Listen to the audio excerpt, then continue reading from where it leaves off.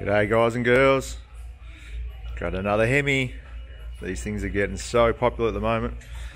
This is Dan's Charger, old school muscle. This thing, very age or era appropriate, I believe. Couldn't have picked a better engine to drop in one of these. Runs like a clock, smooth as. This one came to us for a tune, and when we stuck it on the dyno, we found a few issues. The VVT not working. There's a whole string of things that weren't working right. So we got to work, pulled the manifold off, pulled the VVT solenoid out, and unfortunately we found a bit of metal in there. Engine had about 2,000 k's in the clock. It was actually a crate engine, and as you can imagine, the customer was quite disappointed when we found the metal in there. So pretty much at that point, the decision was made to pull the engine out, and just for the sake of it, just pull it apart, check the bearings. And what we found was the bearing clearances were like super tight, to the point where it was actually scuffing the bearings. And for a brand new engine, you don't want that happening, especially with 2,000 k's. So we made a decision to pull it out, re-clearance all the bearings, and while we're at it, everyone knows these things by now. Get rid of that NDS system, get rid of the camshaft. They're the problematic items. So we ditched them in favour of a Cam Motion Titan 1 camshaft, which is a 221, 227 on a 114. Quite a nice cam. Works really well with factory idle settings. When I say settings, factory idle RPM, which is 650 RPM. Chugs along quite nice. Gives the car the sound that it needs.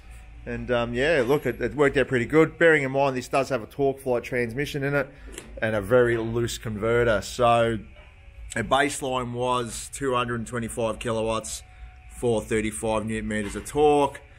Not that impressive when you look at it compared to the the 300s or the Cherokees, but they've got a much more efficient transmission and a lock-up converter, where this thing's got a big dirty loose converter that's pretty much flaring up to about $4,500, and then it goes. So that is kind of responsible for the lacking in power on the dyno, even though it should show more out in the track. The mile an hour will certainly show what it truly is making. So, but after the camshaft change, 306 kilowatts, 516 newton meters. So that's an impressive gain, and you can see it across the whole rev range. Pretty much from the moment you get up it's on. What's that work out to be there? So that's like 205 kilowatts versus 255 kilowatts. So my maths isn't the best, but it's around that 50 sort of kilowatts. So, and it looks like it's the whole way, and as you approach the top end of the RPM range, then the increase continues to go. And the best part about these, I love the most, is that the torque is in factory form. You can see it here coming up, peaking at about sort of 5,000 revs. I think it's about 5.2, to be honest with you, and then rolls off quite quickly. Where with the camshaft in it now, we are still rolling off, and that is expected.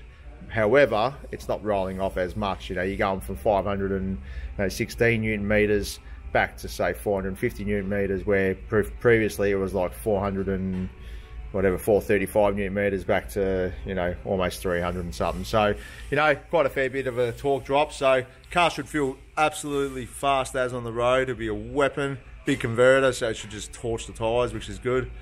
That's what you sort of want in a car like this. You want to be able to just jump on it, smash the tyres, bit of Fast and Furious action.